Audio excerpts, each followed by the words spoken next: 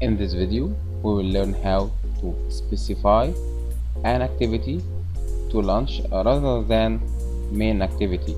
If you want, for example, to make register activity launch at the beginning of the application, how can we do that?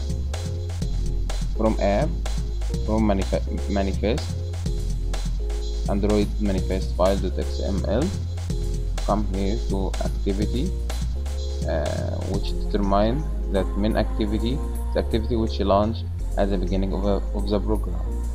So we will change it from here to the name of activity we want, such as, for example, register activity, and let's run and see the result. And here the activity register launched.